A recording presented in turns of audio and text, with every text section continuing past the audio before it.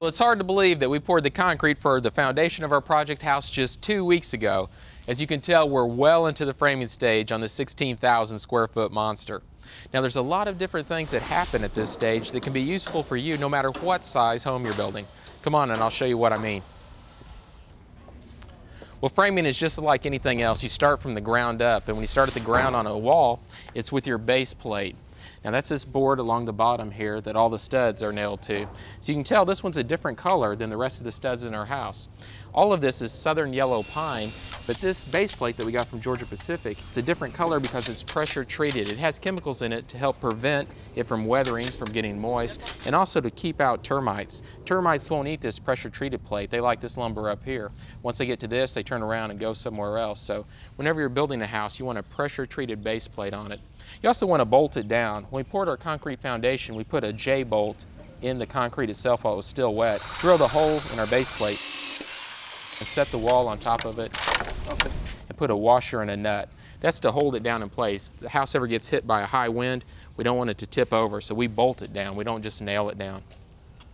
On our exterior wall studs, these are 2x6 studs that we got from Georgia Pacific. Again, southern yellow pine.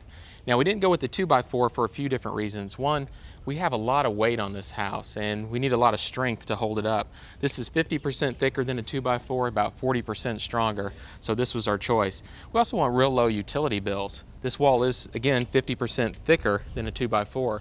Instead of putting R13 insulation in, we can do R19. The higher the number, the more insulated it is, which means lower utility bills. One thing you might notice a little different on this stud is it's not a continuous piece of lumber. It actually has a joint right here. That's known as a finger joint. It's a very special technique on building studs. Let me show you more about it. Now, on the interior of the house, instead of using a 2x6 stud, we went the 2x4 stud. These are southern yellow pine from Temple Inland. And we use a 2x4 inside because we're not bearing as much weight. Plus, we don't insulate this wall. There's no insulation whatsoever, so we don't need to spend the money to go to a wider wall. But again, we do have the finger jointed area here on our studs, and there's a number of different reasons, and I've got a pro to tell us why.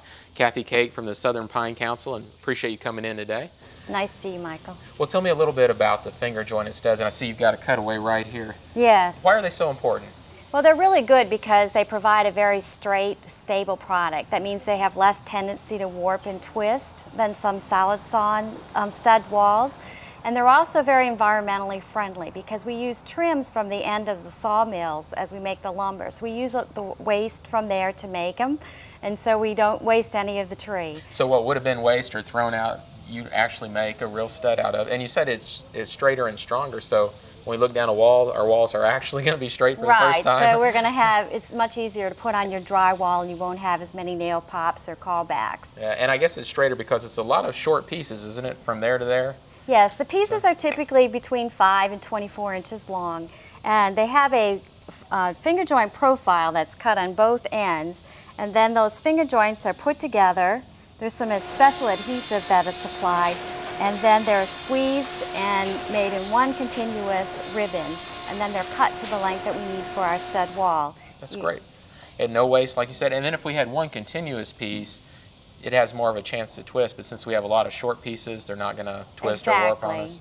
Right. That's great. How about as far as price, comparing to what people would think of as a normal stud to a finger jointed stud? The price overall is going to be a little bit more probably than a solid sawn stud on a piece-for-piece basis, but when you look at an installed cost, it can be the same or even less because you have less waste and because you have less pieces that are going to warp or twist, and so it just provides a much better wall, less callbacks. Yeah, a lot less warranty like you were talking about. Right. So for basically the same amount of money, we can have a stronger, straighter wall, and it's environmentally friendly at the same time? Exactly. Well, while we're in the framing stage, there's a few other aspects that are very important you really need to see. Let's take a look. Well, it's been a couple of weeks, so we're a lot further along in the framing stage. The guys have been working hard. There's a few things I wanted to remind you about building a strong house, because your home's always being hit by winds. If it's not really built strong, you're going to start to see your drywall crack and some nail pops. If it gets a really big wind, a tornado or a hurricane, it could knock it down. If you remember, when we poured our concrete foundation, we put in anchor bolts. The framing crew has come back and set the walls right on top of those anchor bolts. They drilled holes in the bottom plate set them on top of the bolts that are in the concrete, and then put on a washer and a nut. That's to make a secure fitting right there so it all holds together in a high wind. Up top, we've done it a little different. Here we have some rafters where they're hitting our top plate. Now, a lot of builders just put a nail on each side of the rafter into the top plate, but the problem is when the wind hits it, it can just pull it out, just like a giant hammer. That wind hits the side of your house, comes up and hits the overhang, and just takes your roof right off. And when the roof comes off, the house falls over. To prevent that from happening, we've added rafter clips. You can see they just started this one, and you can see behind me all the other ones that they have added. Now that little piece of steel attaches to the top plate of our wall, and it attaches to the rafter. For a wind to take our roof off now, it has to be so strong that it actually shears these nails in half, or it rips the steel apart. So it can withstand about 3 times as much wind and still keep your roof on the house. On the exterior of the house, we put an oriented strand board, OSB.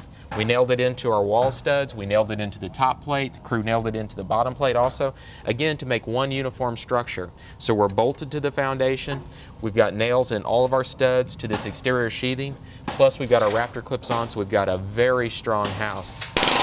And doing all of these features only costs a few $100s, so if you're building a new home, make sure they do it to your house.